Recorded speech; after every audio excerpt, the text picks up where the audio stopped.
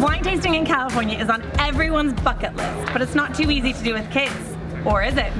Yeah, we don't believe you have to wait until the kids have flown the nest to have awesome travel experiences. We've come to Sonoma County, just 45 minutes north of San Francisco, to show you just how it can be done. And so much more. Including going on safari, whale watching, redwood forest exploring, epic drives, lazing on the Russian River, and many more vintage experiences. Let's go!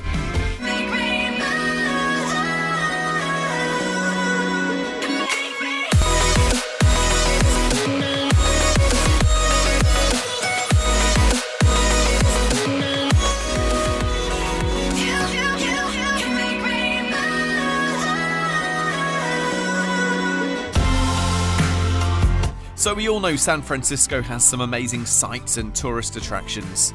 But did you know you can upgrade your city break to a Californian adventure by crossing the Golden Gate Bridge and heading north? Sonoma County is just 30 miles from San Francisco, and it boasts stunning ocean views, ancient forests, and countryside charm. Sonoma's world-famous wine region is a huge draw, but we're going to show you there's much more to this county than alcoholic grape juice. Having said that, we're going to start with a visit to a vineyard. Napa Valley is well known for its wine, but it's also known to be quite snooty, so going to a wine tasting session with kids wouldn't be an option there. Sonoma, though, is much more laid back. They have loads of wineries that welcome children.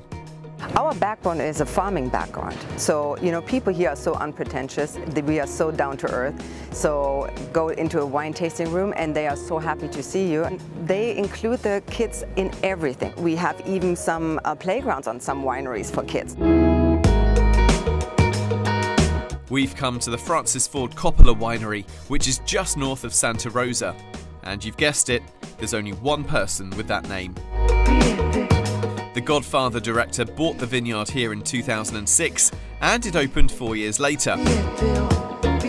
Inside is a mini museum with costumes, movie props including Don Corleone's desk, and it's even home now to some of his Oscars. Coppola wanted to make the winery a family experience. Well, Francis wanted to make sure that we had a location that everyone in the family could enjoy.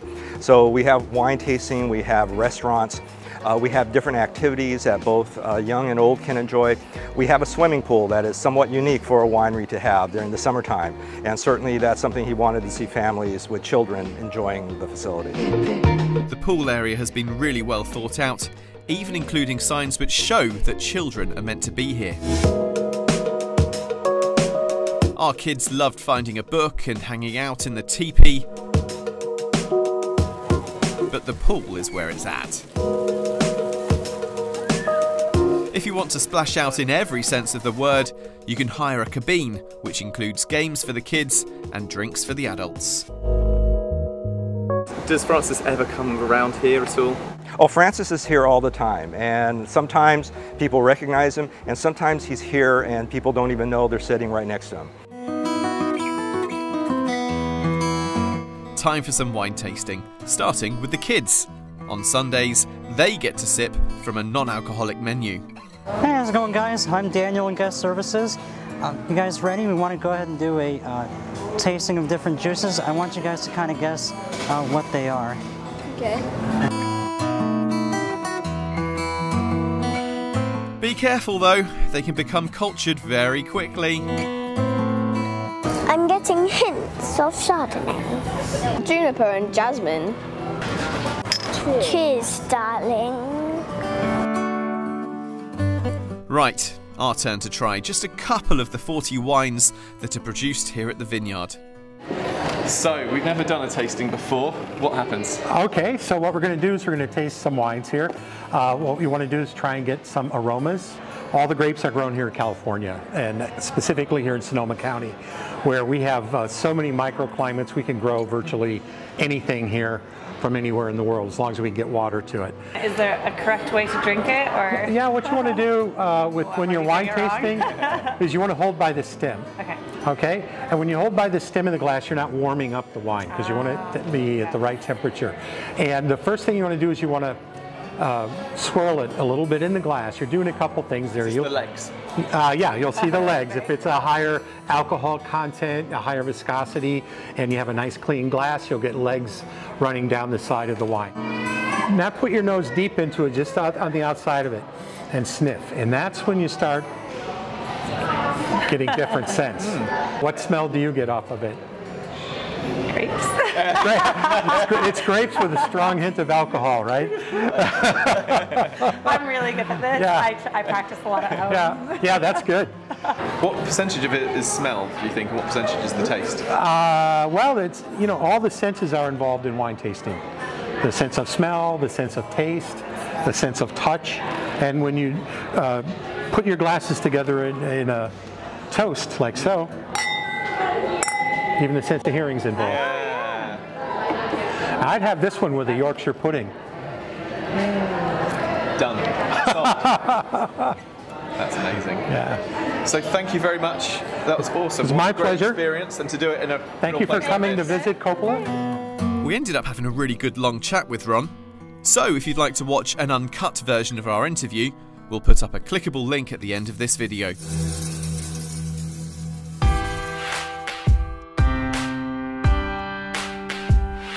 After a day of luxury, the next morning we were ready to explore. First up, whale watching at Bodega Bay. Sonoma County is lucky enough to have 55 miles of coastline, as well as the fertile countryside. It even boasts a leg of Highway 1. And if you're 80s kids like us, stop off at Goat Rock Beach, which is where the final scene of the Goonies was filmed. I only found out when I got back home. I was gutted.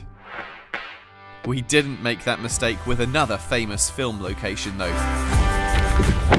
On your way to Bodega Bay, make sure you stop here at the Potter Schoolhouse. You already know why, don't you? If you don't recognise it, this is from Hitchcock's The Birds, which was filmed all around Bodega Bay. Come along and you can recreate scenes like this.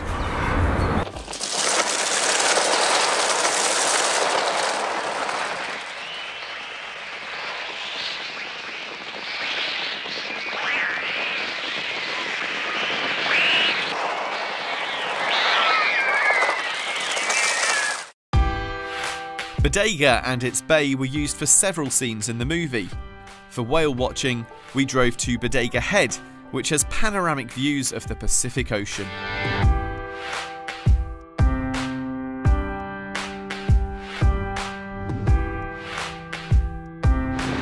So officially the best time to see whales out here is from November to January, and also in the springtime, so we've missed it a bit.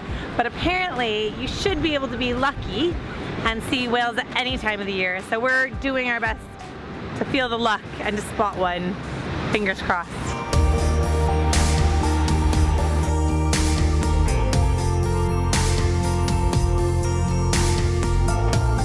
I'm not looking for whales. I'm looking for mermaids with dolphins. Like an island in the sea. We almost gave up hope until a couple of locals told us that a pod live here all year round. They let us borrow their binoculars so we could see the whales spouting. We saw a bunch of little spouts and them spouting out the water, and we didn't actually see the whale, but we did see lots of sprays and spouts, and it was really, really cool. So we did see the whales. So it was really, really cool. Yeah, it was mind-blowing.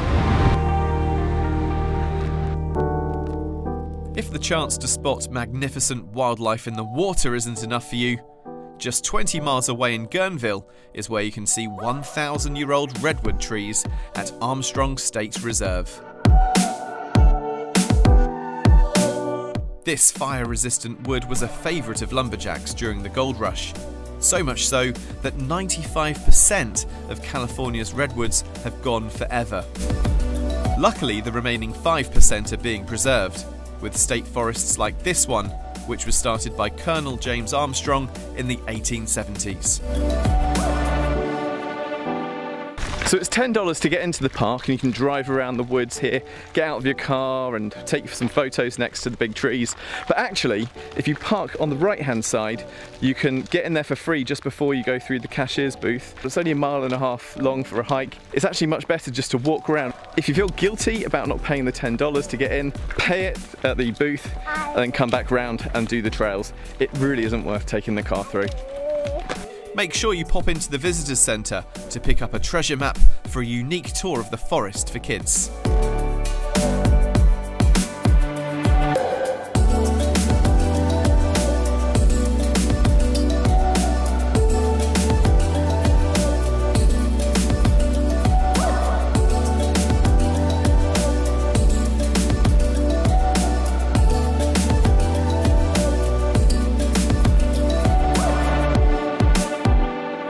I love it because it's like a treasure hunt thing.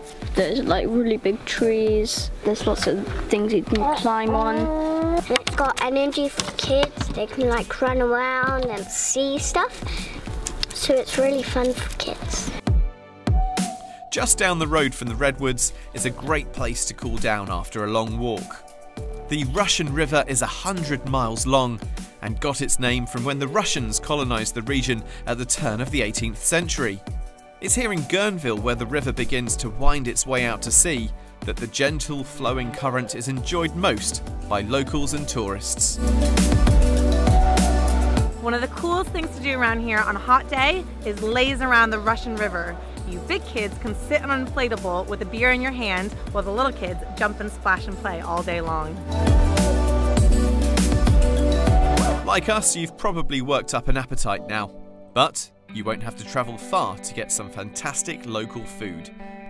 Just inside the Safeway car park in Guerneville is a burrito truck. It's outside every evening, and when Americans are queuing for food, you know it's going to be good.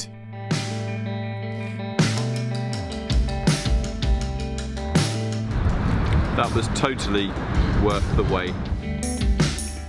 If you've got room, cross the road to the town's old bank. It was built in 1921 but left derelict in the mid-1980s, until it opened its doors again 3 decades later. Now it's home to an ice cream parlour and artisan bakery. The original vault is still here too, and you can go inside to record your visit in a unique way.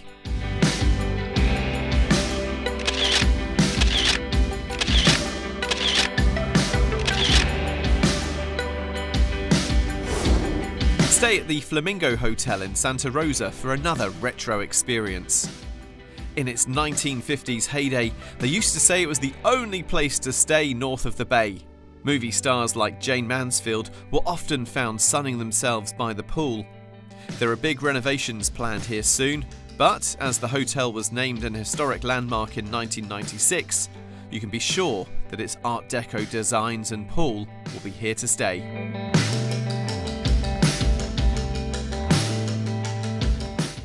Next, it's time to see Sonoma's wild side. Welcome to Safari West in Sonoma County.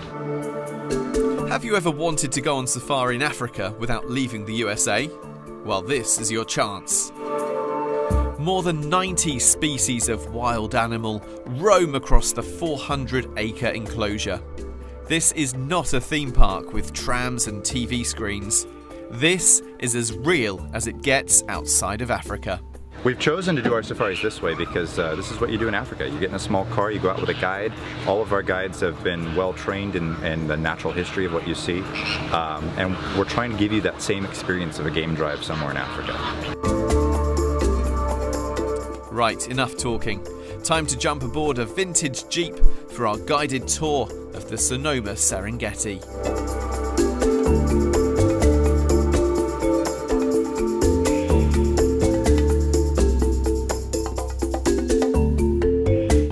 Same place, they're off.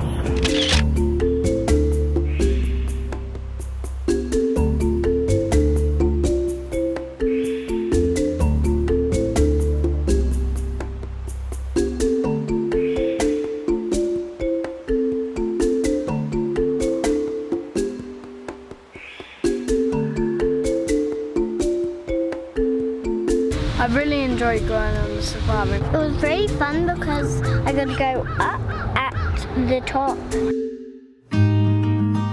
Kids under 4 can't go on the tour, so if you've got a baby or toddler, there's a walking tour where you get up and close to big cats and beautiful birds.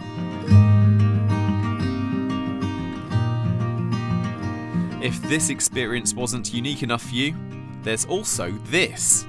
One of the best things about staying here is you can sleep in one of these amazing safari huts that are right next to all the animals. Glamping here is another authentic safari experience, with tents imported from Botswana. All of your home comforts are here though, including electricity, running water, and even a bathroom with a shower. It's a perfect way to finish a memorable trip to Sonoma County. My favorite bit was that it was actually really kid-friendly, so I got to do the things I always wanted to do, like wine tasting and touring around and seeing the vineyards and things like that. But actually the kids were having fun too, so I didn't feel like it was a trip for me or a trip for them. I felt like we all got something out of it. It was all just so varied as well. One day we were on safari, another day we were whale watching. There's so many different things and flavours that you got there, which I don't think that's very often you can get all of that under one place. So would you guys like to go back? Yes, definitely. We'll be back. Bye. For more info or to plan your own trip, head to sonomacounty.com. As promised, here's the unedited video from our wine tasting experience. And if you enjoyed this video, remember to hit like and subscribe, as it really helps get more people to watch our stuff. Until next time, happy travels!